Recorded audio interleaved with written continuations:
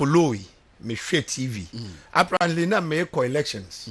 Me appear Korole Kote Municipal Assembly. Presiding member. And at that time Korole Kote. Wow. And I'm election. Until I need to focus on what I was doing. Me share TV kakra na ma election so kakra. Until though at the end of the day, you know, I was so happy. I was set my heart. There, Tefre Beyimboboma NDC. One sabi propaganda what do go from him. Mama paying that way from oh yeah Dramani Mama Excellency. What to back there Dr. Bawumia na wahwe Bawumia wo hun into Australia dampare ombo modina ko hwe Dr. Bawumia mfa ne mbra na same your that to gwan omeya no. You see it's the minsemi bia ye amanyo semdi ye politics so dey but oh ye mbri bi wo ho or they is serious in our deliberations and that of our discourse. Obia enya konya edi enyimrahye bedwom mfi dwebien 12 years as a member of parliament. Inya konya be deputy minister, full minister. Nyame charge eja Kofi Mills of four as the running mate. Ibe vice president. Nyame charge eja Kofi Mills yanko mukum pay share a castle or you holding it out yet ya de Kofi Mbere. It's if you fear ban na your vice president. By the end of the day, no, na be a certain president. Let's just a yanko pon on you John Mahama 18 year pa. Bra Mills wo hono. And him the sabi Mills in tapo no. Economy about 2 under President Kufuor no. O to me consolidate ya kopem dama pepe or the then. O di film cray. Now I quite remember the man paying that Mahama or make a statement be there. Or you're so fortunate and lucky that in the minds of God, where to may ye go cause if you not the Ghanaian. That means Mills came from the Gold Coast dispensation. He, John Mahama, was born in Ghana Independent Dispensation. And he said, Namiadum, no way ye Mills if you are. That's all Dono Mahama Abba. Na just anke ya tongum.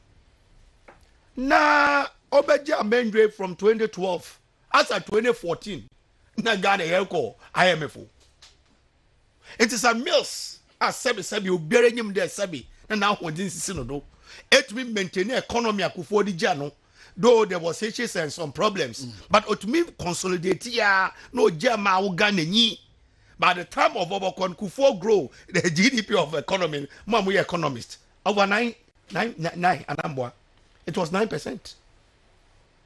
Mills Ribowuno or 14 nice and drop it by 14 cries because of the oil Kufuor in commercial quantities. No man what to me rebase here or 14. By the way say Jack no Brad John Mahama unje Bawumia na Nadon na 3.4 from 9.14 to 3.4.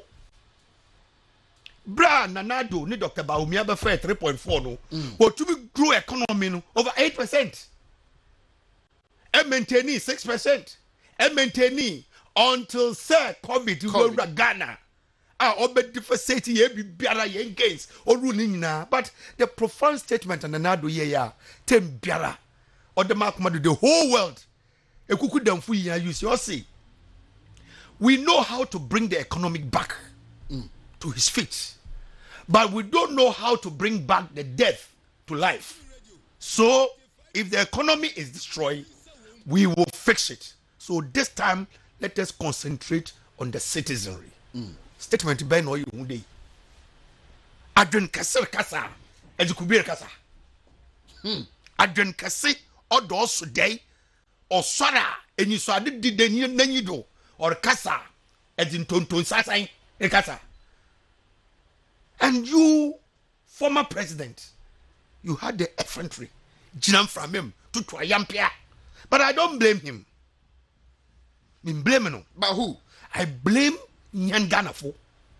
Why? President be. What have you done? Oh. Yeah, day. 2020. Now President Rollins. Not the Ghana Akasha IMF. Yako epic.